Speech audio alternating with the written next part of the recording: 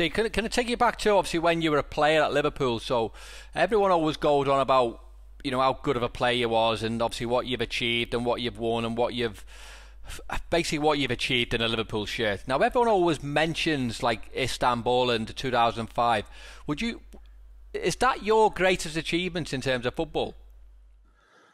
Yeah, I think it's the most popular in terms of, you know, obviously winning the Champions League is a unique moment, especially as captain coming from Liverpool, being the local lad. It's obviously one of the most favourite moments in my career, without a doubt. But I think when you look back at it all and you analyse it all, obviously my debut was one of the biggest days of my life. You know, I'd sat on the Kop, I'd been on the main stand, I'd watched you for many, many years.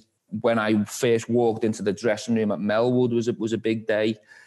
You know, there's tons and tons of massive moments and pivotal moments throughout your career. It's not just about Istanbul, but I think a lot of people obviously put the connection together because it was the highlight of my career, if you like. Yeah, Stephen, the reason I'm asking you that is because when I think of you, and as much as, look, I know you're an unbelievable player, that Champions League final doesn't really resonate with me, because I resonate the 2006 FA Cup final. Yeah. Because I think what you'd done in that game was just, I mean, it was proper Roy the Rovers. I mean, for everyone who doesn't know, Stephen scored a last-minute equaliser from about 35 yards, and I honestly don't think anyone else could have done that.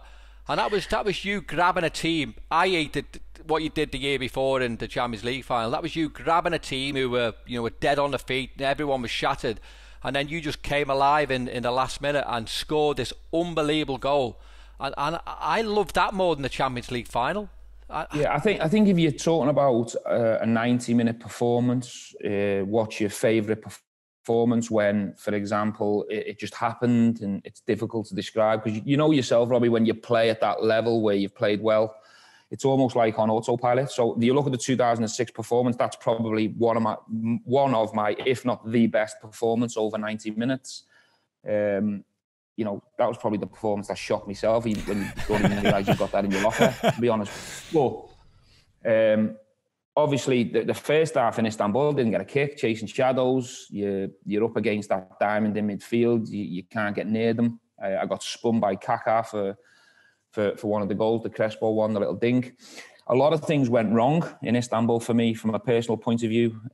Me and the team, we were nowhere near it in the first half. But it's about the outcome.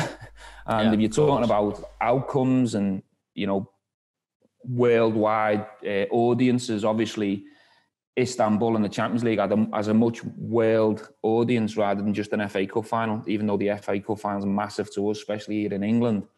So I think it comes down to the magnitude of the game and the outcome of the game. So Istanbul will always be the biggest. But if you're talking about a 90-minute performance, 2006 was much better for sure.